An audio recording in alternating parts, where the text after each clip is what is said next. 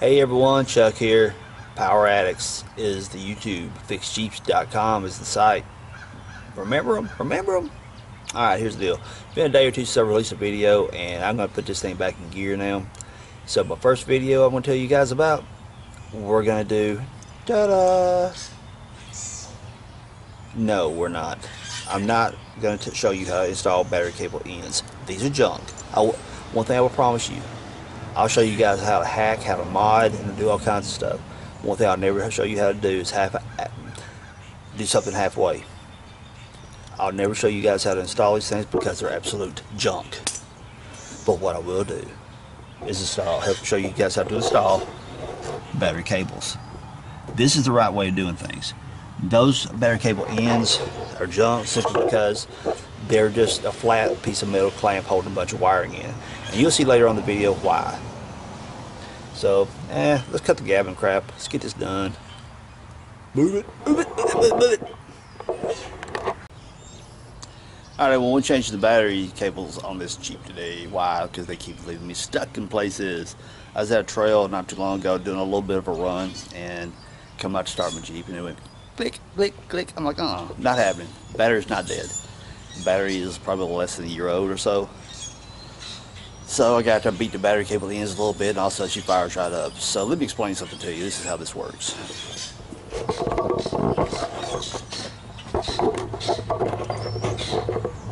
Obviously, here's your battery. Right here. These battery cable ends suck. Point blank, that's all there is to it. I know some people who take the molded ends, which I'll show you in just a moment. I got my new cables. They take these molded ends right here and they'll cut them off. And because I'll tell you what, right back.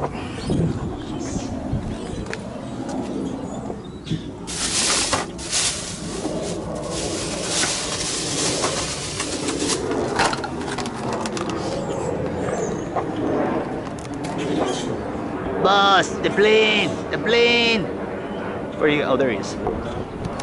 Okay, call me over. A moment. Okay, here is the good style ends, and there's the sucky style ends. Now, if your car or vehicle, whatever, and mind you, this particular repair will work on by any type of vehicle, as long as you get the proper cabling for your vehicle. Now you see the ends right here, how they're molded to the cable. That's good. But after a while, the factory ones get all junked up, or the bolt breaks, or the clamp breaks. Different things happen. They need replaced. Well, some people will go buy these little $3 ends right here, cut the cable here, and bolt these little cables on. Those little cable ends on here. Okay, that's all fine and dandy if you're in a pinch and you ain't got any other options. This is not an option to run for full time. They suck. This cable right here, what's happening is this ground right here, this particular bolt right here is stripped out. And it's not clamping my ground cable like it should. And so I have to get out here and wiggle the cables around, do all kinds of stuff. So people, I've seen videos on YouTube or demonstrating on how to put these ends on. Don't do it, please, seriously. These are like $3. These were like $5 or $8. These are like $8, I think, something like that. This is the proper way. Is it more work? Yes. But is it right? Yes. Is it going to give you a lot less trouble? Absolutely. Do this style, not this crap, please. Alright, here's your battery cable, your positive one going down to the starter. What we need to do is find out how long it is. Well, it's like this. If you haven't already purchased your cable, just grab your tape measure. And what we're going to do is measure, kind of get a ballpark figure here. About right there, the 10-inch marker. And about right there is 12, so that's about 22. And about 26 inches. And your ground cable is going to be somewhere in the ballpark about the same, looks like.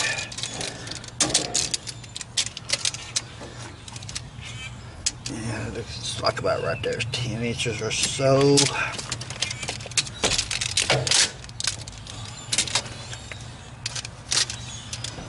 So there's about 20. Yeah, it's about 26 inches. But here's the drill, please. I'm not one to put anything back together factory. If you guys haven't watched enough of my videos yet, you will definitely realize that. Now I can put these factory size cables back in. And you see I don't have a whole lot of wiggle room here, which is okay. I mean, you got enough. But if I was to want to reroute my cabling to where things look a little neater, I want longer cables. So what I ended up doing, I got 38-inch cables. That's both for ground and hot side. It's going to give me an excessive amount of cable, but it's also going to give me the ability to tuck my wires where I want them. So your call if you want it to be factory correct. I told you the dimensions for the cabling. Or you can also get your auto parts store person to say, yo, what size cables do I need? But I like my battery cables to run just a little bit on the long side, so therefore I can tuck them where I want them. So our next step, let's take the batteries cable ends off here and get the cables off the engine. Be right back. Alright, here's what we got. These are 7/16 on this right here. The nut on the back side of the clamp is 1/2 inch. And here's what you want to do. This back here being 1/2 inch, and we get a wrench back in behind. I always find it easier to reach this one from the back side here. Take your negative side off first. Loosen that clamp. Right there, that loosens that. 7/15 removes this.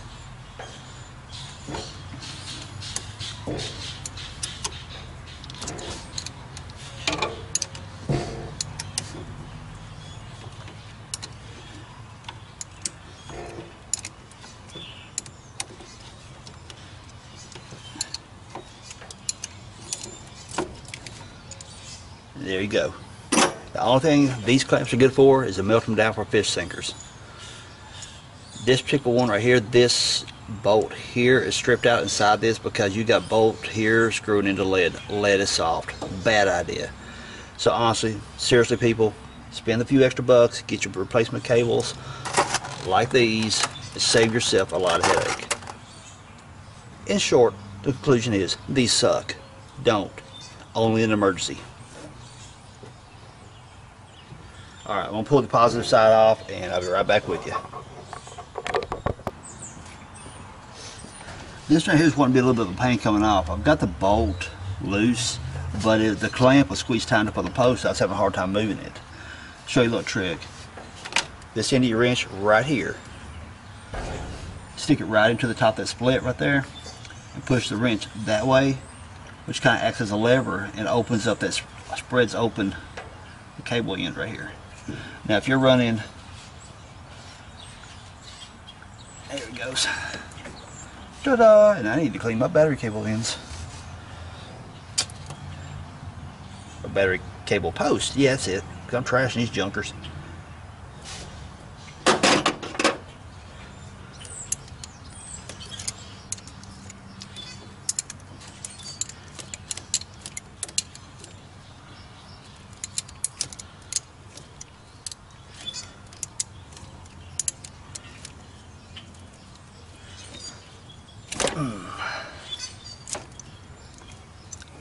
Another fish sinker. Not really. I'm just gonna throw them in my I'll throw them in my junk box. I really am desperate in need of battery cable end if I use that type thing. Alright, now our next step. Way down yonder. See in my finger right here? That's where your starter is located. And that hot cable goes all the way down to the starter post right here. So I'm going to go get my wrench and I'm going to take that right there off. I'll be right back with you. Okay, y'all remember up top where I pointed out to where the battery cable ended at? Right there it is. So what you got to do is, oh shoot, I can't reach my wrench now. I'm going to look, I think I got the wrong size down here with me. Alright, y'all deal with some camera craziness for a moment. Oh well, I screwed up. I didn't go pick up my 1/2 inch. I got a 9/16 down here. I grabbed the wrong wrench. I'll be right back. Okay, I'm back. I got the right wrench. Alright. This right here's got to come off. Don't worry about this cable right here. Just this one's all you got to worry about. And while I was at it, I took the new cable and strung it down here so I could save myself a trip under here. So, first things first. And notice I'm hitting here. I'll touch the frame. That is the reason I tell you guys to take your negative side off first. Really, whenever you're doing any kind of mechanic work, you want to disconnect that negative cable, because if at any point in time you short out against the frame while hitting a hot post, you're going to cause sparks. The sparks could cause damage to other things.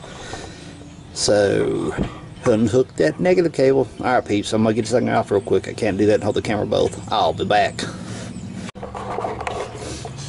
And I just know I'm going to get some smart comments about, Lee is going the wrong way. Well, my demonstration was I was coming here and hitting the frame, showing you guys what not to do. The cable goes on, turn your wrench that way, takes it off. Wrench that way, puts it on. This way, takes it off. Remember, I'll be right back. Alright, we got this baby tight here, and I just want to explain something to you real quick. Sometimes when you loosen this up, what you get is there's actually a post going into the solenoid. This will tend to work loose sometimes when you're fooling with it, so be sure not to have that. You want to tighten it up, but don't get crazy on cranking it down, because you want to break it trying to have to get a new starter. That's a bad thing. And when you tighten this down, you want to get hard snug, but don't get crazy tightening it down, because you don't want to twist anything in two, like I just mentioned. Buying new parts when it's not necessary is a very expensive thing. So don't eat too many Wheaties, or don't be cranking too much protein and get all muscled up and breaking stuff. So time to go up top.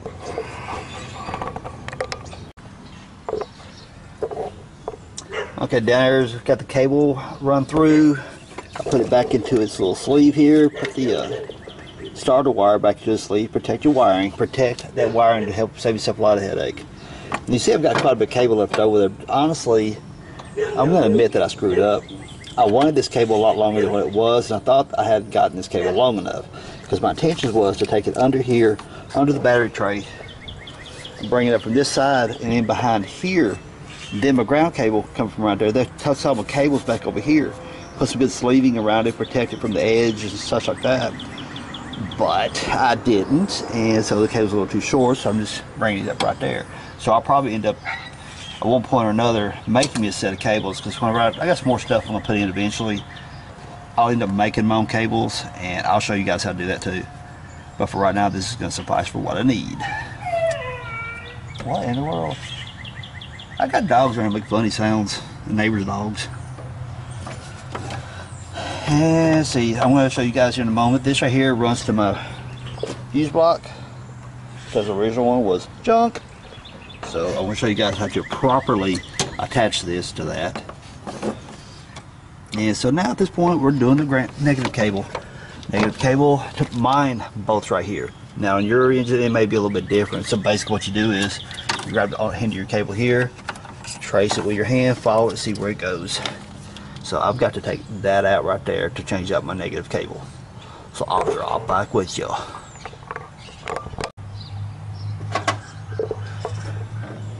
Alright peeps, I have nothing really bad issues. I just want to point something out. It's just a little bit of a cumbersome pain in the tail. This stud right here actually goes back inside the block. And whenever I was trying to take the nut off from the outside, which I was using 10mm here, and I'm assuming that's a 13 here, because I used a 1/2 inch on it, 1/2 inch and 13, and some places are interchangeable.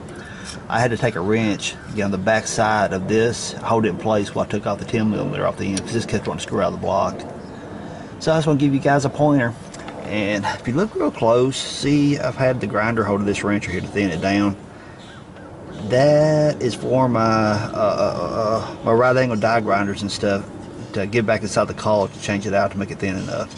But by thinning it down for my die grinders, it also works great and get back into stuff like this.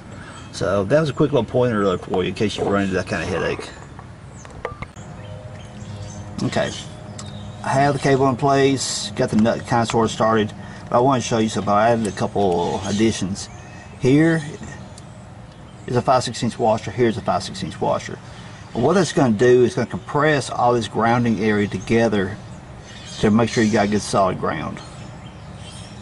Because it was just that flat area of this nut right here squeezing on a small contact surface of this.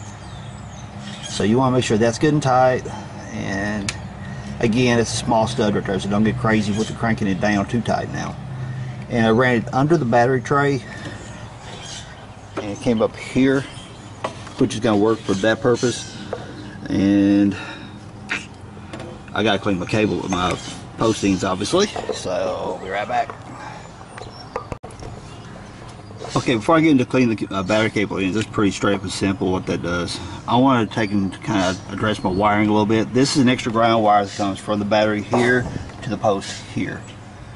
And so I've already stripped it back a little bit. I've got some of these ends here, and I've got the insulations pulled off of these because I don't use it. That insulation is next thing to useless. But what I do, I give me some solder and melt me, tin the wires first, get them coated with solder, then solder them into the lugs here. Then I heat shrink them. So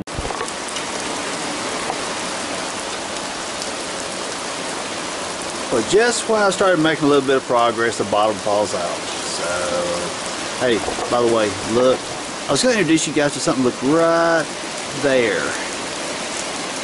For those of you who's not sure, that's a leaf spring. And it's also a clue as to an upcoming video. Think about it. I mentioned a time or two before about doing a junkyard lift on my Jeep. Well, I got my springs. Coming soon. I'm going to show you guys how to lift the Jeep a little bit on the cheap. So I'm waiting for this rain to calm down a little bit so I'm not too awfully grounded. I try to finish those cables up. Yeah, be alright.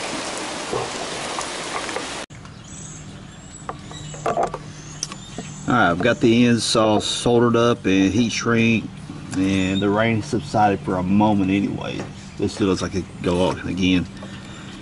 Anyway, got this right here done, and this is my extra ground. This runs from a fuse block, like I said a few moments ago. Thing of it is, don't be stacking on these terminals like that too much. I mean, you can do it. It's not a major big issue, but if you're going to get to where you're stacking, you know, wire after wire after wire, you need a different set of cables. They've got these military grade cable ends that is actually made to stack extra wires and stuff like that onto it. But honestly, you're better off if you're going to have extra accessories you need to power. You just get you a power junction block and just build off that. So anyway, we're all soldered up, heat shrinked, and I'm going to bolt these babies down and tighten them up. Okay, quick pointer for you guys.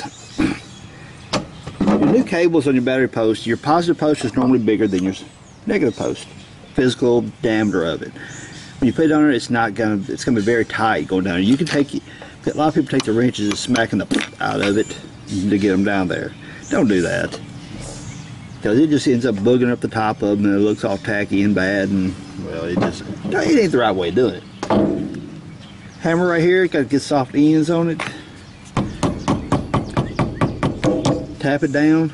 Don't smack it because you want to bust the battery. Just tap it down, and it seats just perfectly like that right there. You can see that from the shots I've already cleaned the corrosion and stuff off. I did that in the rain a few months ago. My camera, without its waterproof shell, is kind of allergic to water. So anyway, I gotta do is get some sandpaper or one of those battery post scrubber tools and clean your post real well. So now I'm gonna tighten these down. What's up, G Peeps? Well, I got a little wet in the process of all this. Good old Tennessee weather. Still a little cloudy, but no rain for the moment. So I guess it waited till I started working so it'd rain on me. It is what it is. Looky, purty. This is purty right here now. Secured, reliable. I mean, it's just tried, proven technology that works. Don't mess with what works. Period. All right. Got purty, get rid of the ugly. Now there's going to be people out there that are going to dispute the fact of how well these things work, and I've used these things for years and they're just wonderful. Let me tell you something, no they're not. You got bolts going into lead. Lead is a soft metal. Those threads are stripped. And okay, so there's going to be the argument, well, just don't tighten them too tight. Well, that's fine too. Don't. After time, vibrations happen. And I mean, after those threads just get weak, it's lead. I'm sorry, people. It just is what it is. Now, proof that these things suck. Look right here. See the wire? That wire is welded to this metal plate. Now, for the people who don't understand electricity that well, let me tell you something. If you've got wires that's welded to the metal here, At one point or another, there had to be sparks. In order for there to be sparks, it had to be a bad connection. That is a bad thing on battery cables. You don't know when you're going to be wherever located, and you turn the key and your key goes click, click, click, click, and you're thinking, oh my gosh, I got a dead battery, when in fact it's nothing more than a bad connection. Simple stuff like this can be avoided. No cheap stuff, peeps. No cheap stuff. Cabling went pretty easy. Still gonna take some wire ties and tie up a cabling to make sure it's all nice, neat and tidy. It doesn't get into anything like it should. Not to get into anything. So really, so the other option for an upgrade from these ends is the military style. They're quite a bit more expensive. These, I looked at my receipt, these were $8.30 a piece for cables. $3, $8, $5 a piece difference for a lot less headache, great insurance. Now the military styles, you're probably big in the ballpark around $30 or so for those. I don't have any to show you. YouTube channel, Redneck Garage Dave, he's a cool dude. He did a video on the military style, so go by and check out his channel. You can see what they're like. So I don't know. There it is. Pretty cut and dry and simple. Now when I start adding more electronic goodies to it, I'll show you how to add in the power panels and stuff, the power junction boxes. So I ain't no need of stretching this out no longer than it needs to be. Alright, my YouTube crew, I really appreciate you guys hanging out with me. I'm going to jump on that soapbox one more time, get rid of those junky cable ends if that's what you got, and do not put them on your vehicle if you need them. Replace your cable the right way. Is it a lot more trouble? Yes, but will save you trouble in the end. Nothing really sucks worse than getting out someplace out in the middle of nowhere and all of a sudden you're hitting your key and you think you got a dead battery or something. You know, I was blessed with the upbringing that, you know, I worked on cars a lot as a kid. My dad worked on them. I had uncles who worked on them. My buddy Wayne, he has always worked on them and stuff. So I kind of grew up around this stuff. So, you know, for me to crank a wrench on something or figure out what's ailing the car, you know, these old school cars like this, it's not a big deal to me. So, but for the people who's not, is the reason I'm making these videos, to help everyone out. So, which leads me to one good point. Share these videos. I can make the video, you can see the video, but you can share them to help spread the word and help spread the knowledge. If you spread knowledge, you're helping people out. That's why this is all being done to begin with. So if you like my video, you know what's up. Give me a thumbs up. Comment if you haven't, and like I said, share. And also check out www.fixjeeps.com. That's where this video lands, plus a lot of other great Jeeping videos. So go by and check it out. So everyone, I'm going to say it again. Thumbs up if you haven't. Comment if you like. Subscribe if you haven't. And make those comments, everyone. I really appreciate everything you do. Peace out. Later, y'all.